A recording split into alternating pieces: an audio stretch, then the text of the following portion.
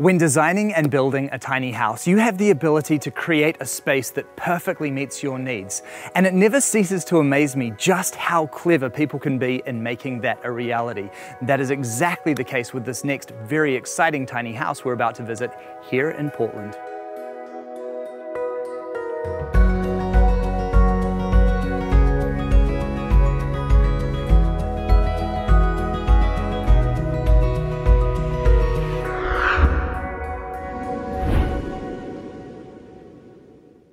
Hi Kari, how's it going? Hey, nice to meet you, Bryce. Lovely to meet you.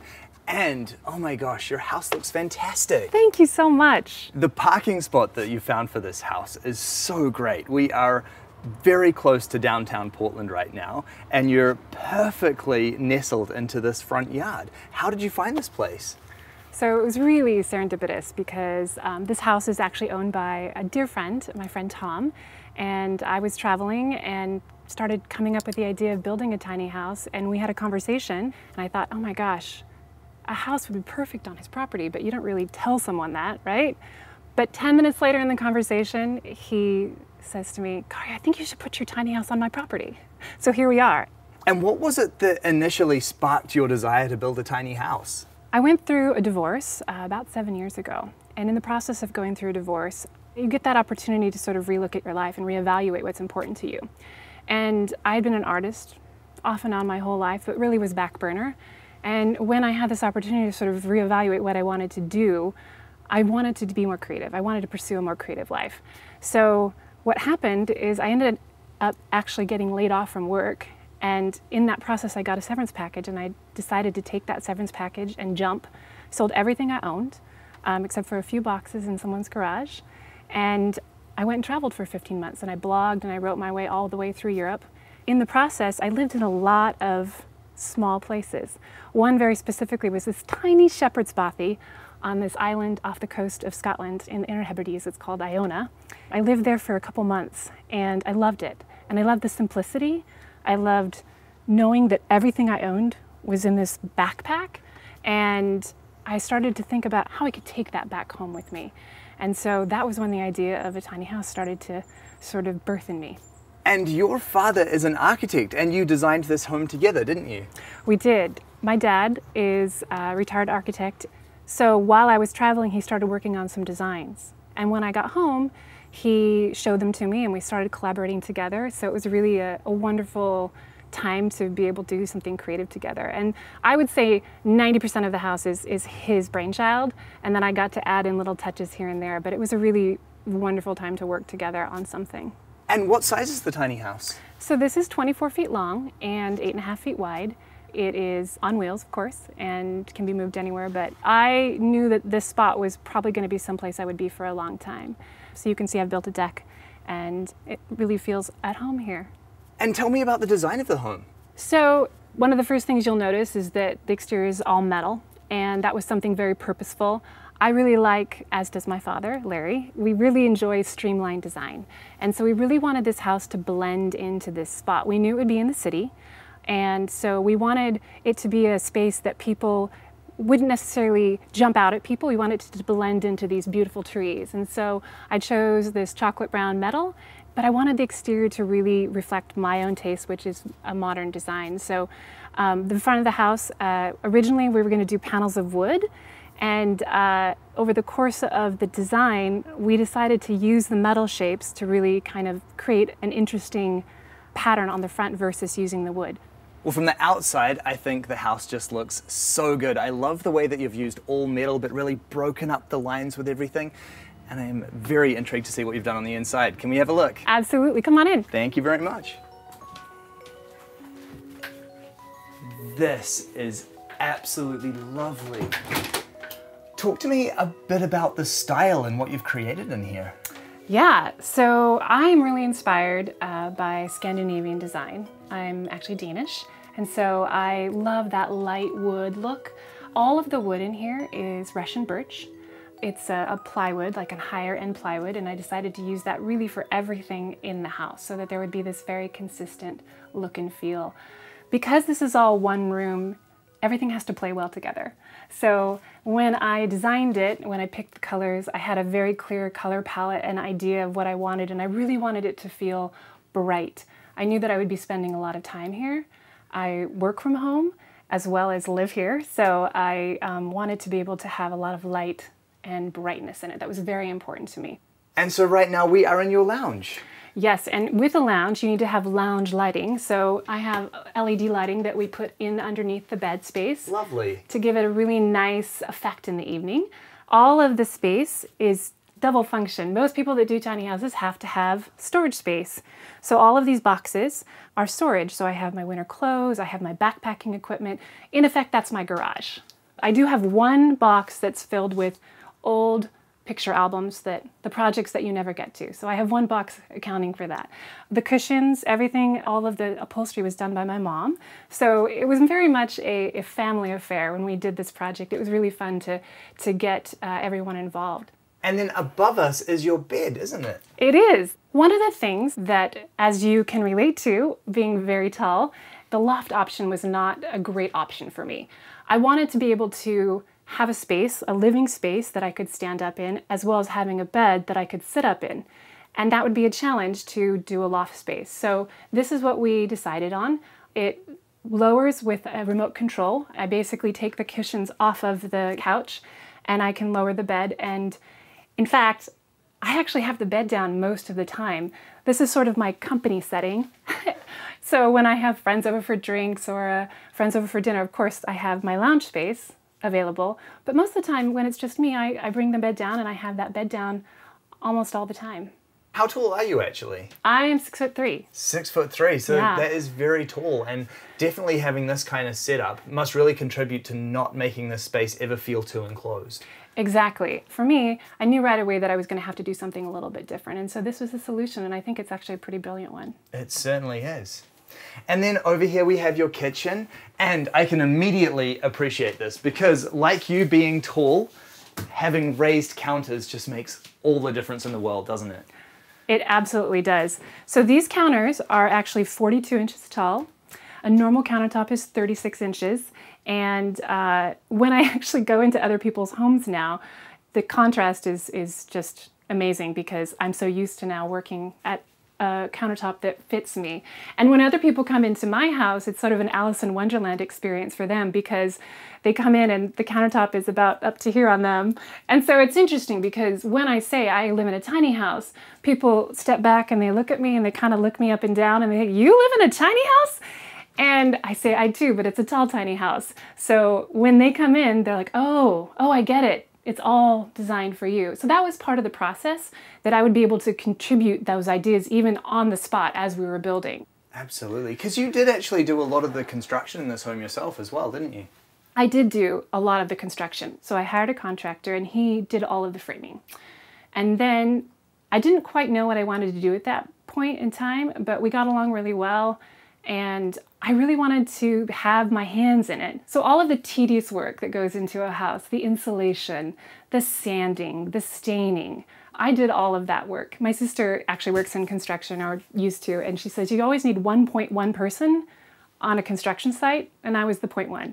So when he needed someone to hold the other side of the metal as we were, screwing it into the side of the house, I was that person. So it was a super learning process. It was exhausting and, as I said at the end, really satisfying. One of the things that I do love to do is tile. And so I did all the tiling in the house and become quite the tile expert. So for me, to have picked the design and then implement it is really satisfying. And tell me more about the design of your kitchen here. Yeah, so I have a very simple stove. It's a gas cooktop. Actually, I use propane. So propane powers my hot water and my oven. So this is a small, kind of a half oven, as it were. So I think I've cooked a cake in there. I've done some, small things, but predominantly I use this cooktop. The sink is really deep. It's quite big, and that was really important to me too. I have a grate in the bottom, so actually most of my dishes just dry right in the sink, so I don't have to have an additional drying rack. And then you've got a table over here as well. Yeah, this is my very multifunctional table. So I work at home here. It's perfect for 2 people to have dinner. Actually, you can squeeze 3 in as well. But it also is very functional in that it can be folded up and put away. So I just take this the table leg and it just folds up here. And then I have a little clasp. I also can just take this chair and fold this up and put this away as well. And I can store it. I have 2 places for storage, right here, and then I also can store it in my wardrobe. So when I'm having a party and I have more people in here, this gives a lot more space to mill around, as it were. And then over here we've got your fridge and lots more storage. Yes, so I decided, because I'm just one person, that I would have a smaller fridge, and this works perfectly for me. So I have a small freezer and plenty of space. One of the things that people comment on here is that I don't have any doors. One of the things that you have to kind of determine when you're designing a tiny house is how much money do you want to spend on all the details. And I could have gone to town on building this very intricately, but I was at the end of my build and I was running out of money.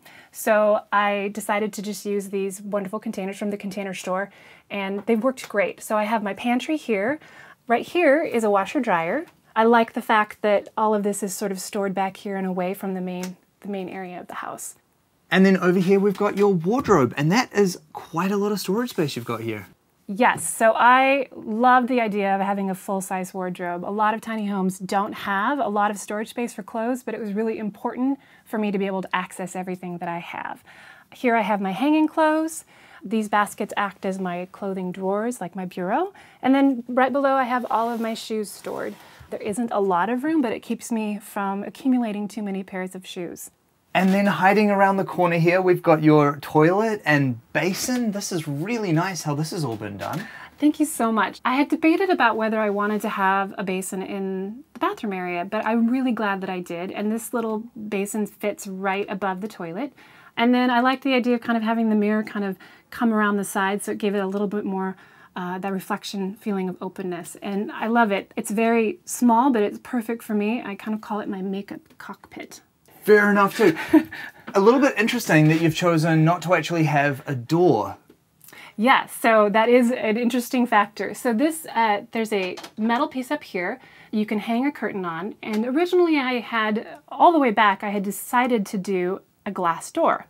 I wanted to have a glass door that would slide here. But first of all, I was again at the end of my build. Glass doors are very expensive. I had no idea how much they would be.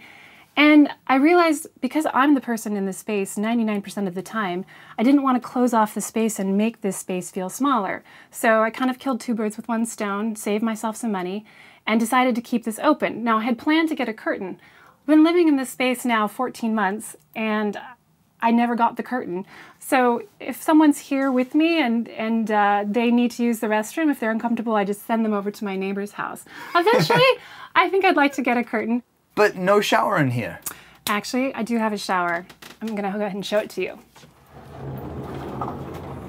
Oh, that is clever. So one of the things that my dad had discerned while doing his research is the shower is a really unused space as far as square footage. He had seen a similar project on another tiny home, but it was a very small wardrobe that moved in and out of a shower space. And so he thought, let's expand that, let's make that bigger. So we did. So I have this full-size wardrobe that sits over my shower for the majority of the day, and then I roll it out of the way when I need to use the shower, and I have this really nice open space to use. And then you've got this full curtain that goes around to keep everything dry? Absolutely. So I have an extra wide, extra long curtain that just circles around. And at first I was concerned about water getting on the floor, but I have this little ledge and it works perfectly. And then above us here, it looks like you've got a lot of storage built into a loft. I do. I love this space. Sometimes it kind of feels like the closet where I just, if I don't know what to do with something and someone's coming over, I'll toss it up there. And the one thing that I save from my other life is a lot of artwork. Not necessarily my own artwork, but paintings, things that I wanted to keep. Don't have a lot of display space on the walls, so if down the road I'm not living in a tiny home, I wanted to keep that artwork, so I have that stored up there. And that's the one thing that I don't use, that I just have in storage. So you've been living in the home now for 14 months. How is everything working out for you? I love it. It is so satisfying for me to have this space designed exactly as I want it. It makes living here a pleasure. Yeah. What was the budget that was involved in building this home? Yeah, so the total from top to bottom, including everything in here, including upholstery, all the wood, everything, was $70,000. That included my contractor. I was so thrilled to be able to put my stamp on every single piece of this house, from the design to the colors to the shapes of the cabinetry to the stain color. I had so much fun really overseeing every aspect of this project. And when people walk in, I want it to represent me, and I hope that it does. Having this home really means to me freedom. Honestly, I have a greater amount of freedom in my life than I've ever had. Because I have such a low cost of living, I have virtually no costs other than my home. I don't own a car. I have paid off all the rest of my debts. So it allows me to pursue creative projects that maybe won't pay me anything, but are maybe my heart's desire. So some of those things are going traveling and documenting my travels in my travel journal and then writing a book about it. And those books are passion projects. And I really think tiny house living, it frees up space. It just frees up space. It's ironic that the small space is freeing up space. It frees up space in your budget, in your mind, in your way of living. And for me, it was the right decision. Well, this home is just so beautiful. You have done such a great job with the design. I love the way that you've filled it with yourself and your art, and I am sure this is a space that you are going to be very happy living in. Thank you so much for sharing it with me. Thanks so much, Bryce. This whole house is just absolutely filled with some really clever design. And what I love about Kari's story is that this is an example of true artful living.